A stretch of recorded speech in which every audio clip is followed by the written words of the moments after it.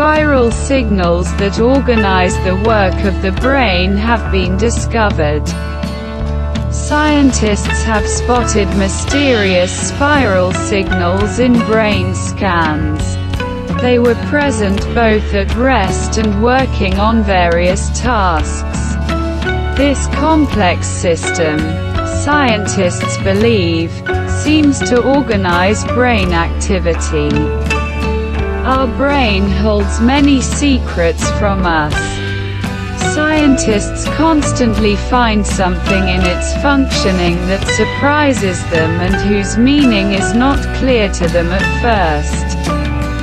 The latest such finding is strange vortices in the cerebral cortex, which were observed in people examined using functional magnetic resonance imaging, fMRI. The description and results of the research were published in the journal Nature Human Behavior.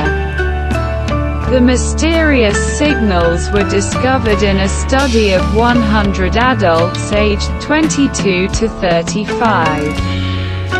The goal was to look more closely at the functioning of the cerebral cortex. Because so far much more focus has been placed on the neurological connections existing in the brain. In the context of the above-mentioned signals, no difference was found between resting and performing specific tasks. They were present in both cases. And most importantly, their presence was found in all examined people. These signals have been defined as spinning spirals of brain waves. They arise in the cerebral cortex and naturally arrange themselves into interacting vortices. The cerebral cortex performs many important functions in our brain. It is responsible for our memory, attention, perception, the language we use, and even our consciousness. At the same time, there are a number of diseases that significantly impair the functioning of the cerebral cortex. These include Alzheimer's disease, other types of dementia, and cerebral palsy. At the moment, we do not yet know exactly what the function of the complex system of vortices is. However, based on the difficult analysis of the observed patterns, scientists believe that they may serve to organize the work of various areas in the brain, and even promote faster information processing. In other words, they can act as bridges between even distant parts of the brain, connecting them into a network. At the same time, they can also pass through the cerebral cortex itself.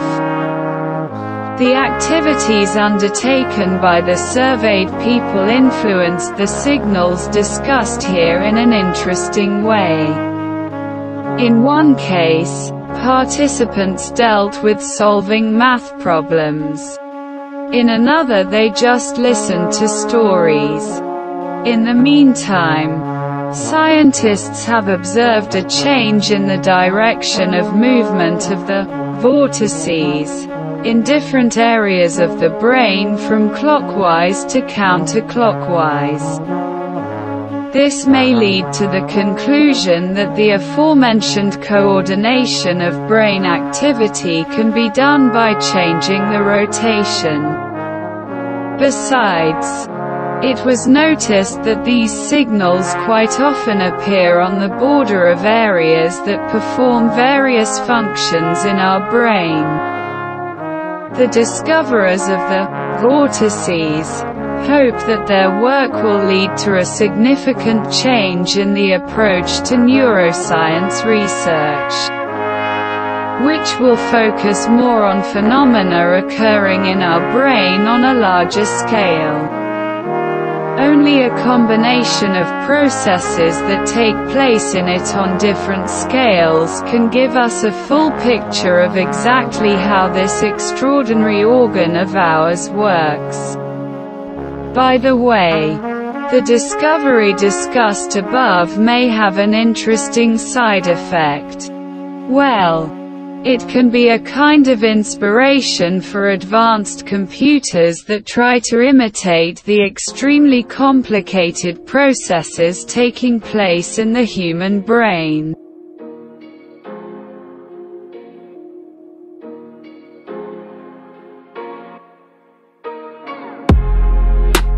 Humans have the biological toolkit needed to produce venom. Geneticists have identified a common trait between humans and snakes. Mammals and reptiles share a similar set of genes, responsible for activity in the tissues that produce saliva and venom. The discovery provides the first direct evidence that venom glands evolved from early salivary glands. Humans, like mice, are not poisonous, but our genomes have the potential to do so, say researchers at the Okinawa Institute of Science and Technology Graduate University, OIST, and the Australian National University. Their research shows that humans have the biological toolkit needed to produce venom. The scientists shared their findings in the journal PNAS. Venom is a cocktail of proteins that animals use to immobilize and kill prey, as well as for self-defense. It's interesting that venom is found in so many different animals: jellyfish, spiders, scorpions, snakes and even some mammals, says lead author Agnieszka Barua of the OIST. Evolution has made the methods of delivering venom very different from each other. However, the system that uses the oral cavity, from where the venom is injected through the bite, is one of the most common, emphasizes the scientist. Recent research on snakes, well-known venom predators, reveals the genetic basis for this mechanism. So far, scientists have focused on the genes that are responsible for the production of proteins that create a toxic mix. However, many of the toxins found in animal venom came about after the system of injecting venom into victims was established. We wanted to look at the genomes that were present before the venom. The genomes that made the venom systems possible, says Barua. The researchers used the venom glands of the Taiwanese habu snake, Trimerosaurus flavivirides, found in Asia. The team looked for genes that interact with those responsible for the composition of the venom. Researchers have identified around 3,000 similar, cooperating genes. They found that they play an important role in protecting cells from the effects of high protein production. These genes were also crucial in modifying protein composition. In order to make a protein, the long chains of amino acids must assemble in a specific way, otherwise they will not function properly. Misfolded proteins can accumulate and damage cells. That is why the role of cooperating genes seems so important. Venoms are complex mixtures of proteins. In order to be able to produce them efficiently, You need a robust system to ensure that they are assembled correctly, explains Barua. The researchers then looked at the genomes of other creatures from across the animal kingdom, including mammals such as dogs, chimpanzees and humans. It turned out that they have their own versions of similar genes. When the team looked at mammalian salivary gland tissues, they found that the genes had a similar pattern of activity to that seen in snake venom glands. So scientists believe that salivary glands in mammals and venom glands in snakes share an ancient core of DNA dating back to when the two lineages diverged. Many scientists intuitively felt that this could be the case. But now we have the first real evidence to support the theory that venom glands evolved from early salivary glands, says Barua. The apparent ease with which the function of the salivary glands can be used to produce venom is surprising. Scientists are beginning to view other mammals in a disturbing new light. Perhaps in a few hundred years mice will evolve to produce toxic venom. Some studies from previous years seem to confirm the validity of similar concerns. And although it is highly unlikely, if the right ecological conditions ever existed, humans could also become poisonous. It definitely gives a whole new meaning to the term, toxic person, Barua jokes.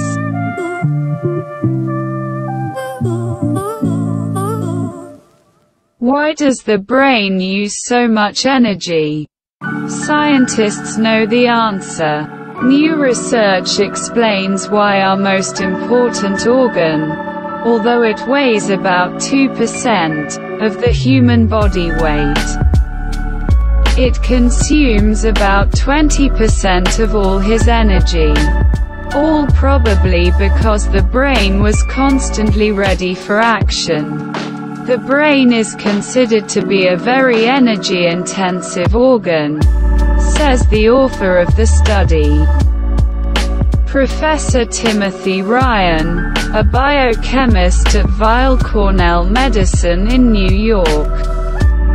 Previously, scientists assumed that such a large intake was associated with the fact of electrical activity in the brain. The constant firing of electrical signals by cells leads to the use of huge amounts of energy stored in molecules called adenosine 5-triphosphates, ATP. However, research conducted over the past decades has identified an unexplained gap in this theory. It turns out that the brains of people in a vegetative or comatose state, which show very little electrical activity, still use huge amounts of energy. So the neuroscientists were faced with the question, if electrical activity doesn't use up all the energy in the brain, then what does? In a new study, researchers have discovered that tiny structures in our brains called synaptic vesicles that store and transport neurotransmitters can constantly draw energy. This happens regardless of whether they are needed or not. Perhaps this situation causes the brain to be constantly ready for action. The new study was published in the journal Science Advances. In recent years, Ryan and his team have been studying connections in the brain called synapses.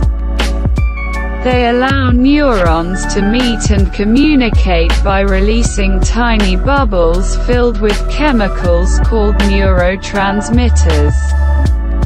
Previously, scientists had shown that active synapses use a lot of energy.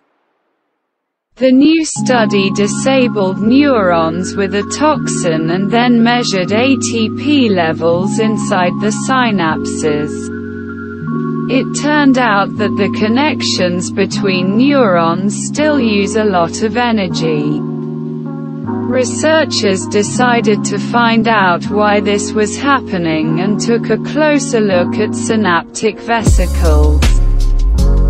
It turned out that various particles responsible for transporting energy to and from synapses worked round the clock, even when neurons were deactivated and the synapses themselves rested.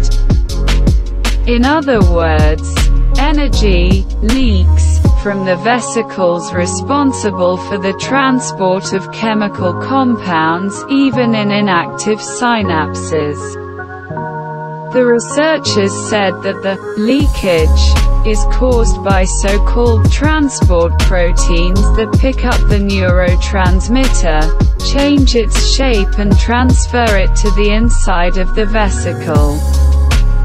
This is due to the difference in the concentrations of substances inside the protein. Energy is needed to perform this task, and this process happens constantly. Whether the neurons remain active or not, we found some kind of inefficiency in the neurons, explains Ryan. A leak may seem small, but if you put trillions of leaks together, you end up spending quite a bit of energy, even without electrical activity. The research was conducted using rat neurons, but according to the researchers, a similar mechanism is very likely in humans. It is not clear why our brains evolved this way. Perhaps thanks to this mechanism, our brain is able to activate the necessary neurons faster.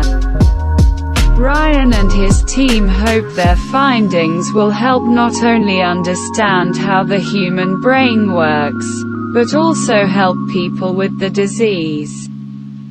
For example, the discovery could lead to the development of new therapies for certain diseases, such as Parkinson's disease.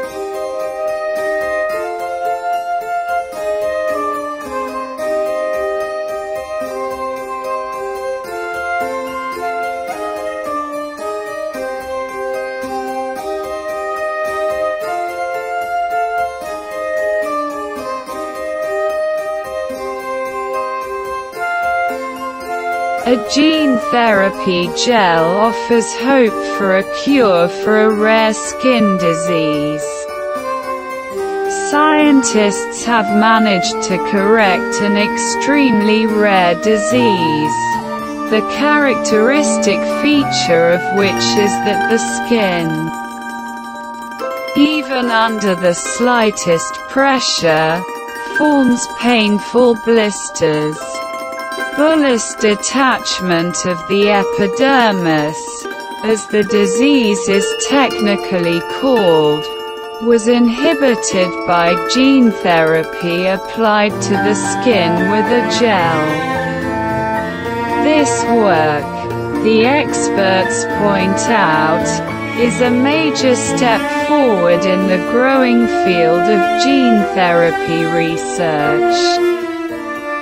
Epidermolysis bullosa is an inherited disease that makes the skin so sensitive that it can tear even when touched. Any mechanical trauma, pressure on the skin, even that caused by clothing, causes blisters to appear on the skin, which then form wounds that are difficult to heal. Discoloration, scarring, skin defects or erosions also appear in the disease. Wounds also make patients susceptible to infection, and the disease itself promotes the development of skin cancers. In severe cases, the wounds may cover most of the body. This makes daily activities impossible to perform. While some mild forms of the disease may improve with age, there is no cure for severe cases, which can ultimately be fatal. There are several experimental treatments, such as stem cell therapies. However, these have only proven effective for some patients. In addition, this invasive technique requires a skin graft, which is expensive and requires hospitalization. But scientists at Stanford University have now developed a cheaper and easier solution that may bring much-needed relief to those affected by the disease. The research results were published in the journal Nature Medicine.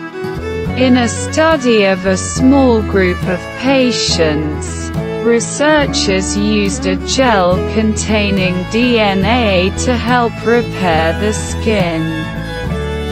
This approach is just one of several new experimental gene therapies for the condition. But it is by far the simplest. A gel filled with viruses carrying the appropriate genes is spread on the skin like an ointment. There is no need for any costly treatments or hospitalization. The gel's makers say it's the first topical gene therapy to undergo clinical trials and is probably the most effective such therapy developed to date. 9 people, including 3 children, participated in the study. They all had the dystrophic form of the disease, RDEB, which means their cells lack the genetic instructions to build a protein called collagen 7. Normally, this collagen would bind several layers of skin together, thus preventing painful blisters and wounds that may remain unhealed for months or even years. A team led by dermatologist Peter Marinkovich of Stanford University School of Medicine developed a gel containing herpes simplex viruses 1. Of course, the viruses were modified so that they could not replicate and contained the collagen 7 gene. One of the advantages of herpes viruses is that their genome is large enough for the large collagen 7 gene. Another is that the virus evolved to avoid triggering a response from the human immune system. This is the reason why most herpes infections persist, which is embarrassing for those infected. But as a gene therapy vector it can be quite beneficial. Gel viruses have 2 intact copies of a gene called COL7A1. Previous attempts to use this gene in skin grafts have been shown to be safe and help heal wounds, but engineering and growing the grafts was laborious and expensive. They also required anesthesia and a week's hospitalization to monitor the progress of therapy. In contrast, The gel used in the new study was applied topically during short weekly outpatient visits where dressings were changed. The herpes simplex virus in the gel does not integrate into the host genome when it infects a cell. This is an advantage as there is a small risk that integration may disrupt normal gene expression. In addition, the developed gel is stable at room temperature and can be applied without specialist knowledge during routine dressing changes. The researchers treated 2 wounds on each patient, applying a gel to one wound and a placebo to the other every second or third day. This therapy lasted for 25 days.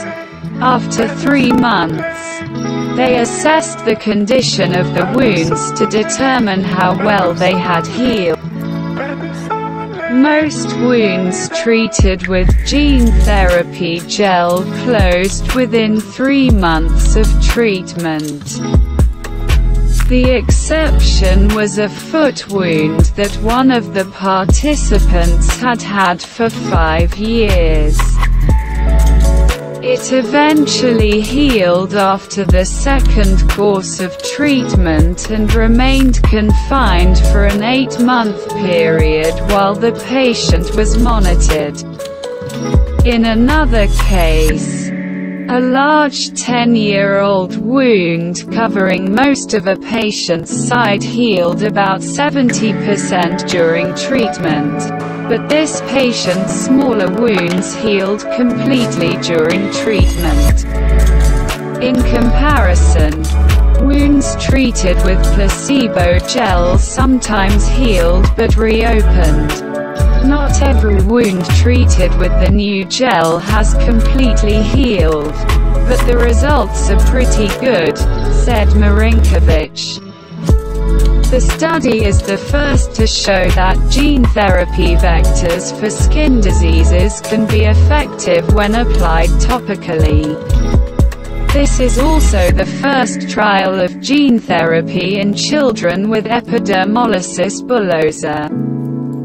The wounds heal quickly, but more importantly, they stay closed, said Dr. Marinkovic. The therapy strengthens the skin and breaks the painful and destructive cycle of opening and closing wounds that patients with epidermolysis bullosa experience, he added. Moreover, samples of the treated skin taken from the 7 study patients showed that they were producing collagen 7 as early as 9 days after the start of treatment. In at least one case, collagen 7 expression persisted for almost 100 days. Study participants experienced a few adverse events, but they were mild. We haven't seen any serious problems with repeated administration of the gel, and patients and their families have been very enthusiastic about the results, said Marinkovic. If the gel is approved for clinical use by the Food and Drug Administration, we will be able to reach many more patients with this devastating disease. The viral vector does not penetrate deep into the skin, so it cannot completely prevent blistering. And because collagen 7 degrades and the treated skin cells eventually exfoliate, the gel needs to be reapplied periodically. It's not a permanent cure, but it's a way to really keep wounds under control. It significantly improves the quality of life of patients, emphasized Marinkovic.